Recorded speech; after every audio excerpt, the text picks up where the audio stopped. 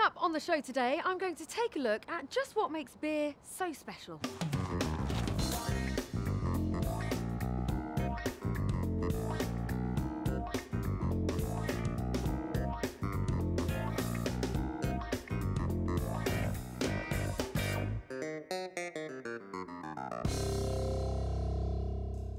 For centuries now, us Brits have been enjoying a traditional pint of beer. In fact, not so long ago, beer was drunk instead of water as it was a safer option. Whatever your level of knowledge or interest in the world of beer, you've come to the right place because today I'm joined by two experts. Kevin, Annabel, hello, welcome. And we're going to delve into the world of cask beer. So what is cask beer? Cask beer is very different from other types of beers such as lagers or stouts. The product when it's brought into the cellar is, it still needs some work doing on it, which is what the conditioning process is. The main thing to remember is cask beer is a living product, it's unpasteurised, and the cellarman or the publican has to create some naturally occurring CO2 within that beer. Okay, so how is cask beer made? We've got four main ingredients. We have hops, malted barley, water and yeast.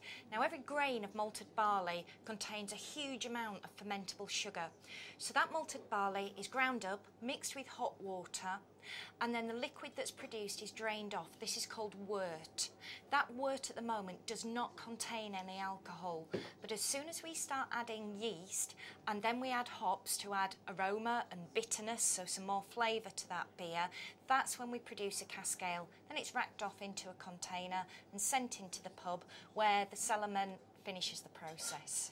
Where we then enjoy it, perhaps with some lovely food. Now, Kevin, I understand you've done some really interesting work in exploring the world of food matching with your beer, and you've unearthed some quite interesting things. Yeah, I think the thing to remember with food and beer pairing is that there's no right and wrong, and it's just about exploring the complex layers of flavour which are present in lots of the fantastic cask conditioned beers we've got in this country. So if I'm in the beer garden this summer and I've chosen a very pale hoppy beer, what sort of food would I enjoy with that? Well, traditionally we'd serve something like a pork pie. If you were going to take the Dukas, for example, which is an Indian pale ale, it's mildly hoppy, it's got a rich malty flavour with a lovely crisp finish. Great as an aperitif, but we'd also look to serve it with something with natural sugars within the product. For example, we're going to serve it today with our Shetland organic salmon, which again, once it's seared and cooked off in a really hot oven, the natural sweetness of the salmon comes through and complements the Dukas fantastically with the sweet malty flavours within the beer. So what do you both think to this whole notion that actually beer is for the older gents, it's a man's drink? I think that really is a myth, actually, and if you look at the massive variation in flavours, there really is something for everybody and every genre, every age group within cask beers these days.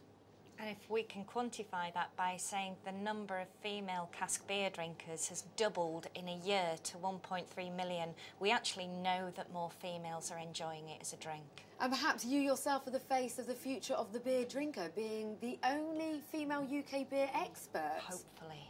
Thank you both so very much. If you want more information, do have a look on the website, chefandbrewer.com. For now, though, I think we're going to stay behind and we've earned ourselves a nice pint. Yeah? You in? Oh, yeah. Good. I'll see you next time. Bye-bye.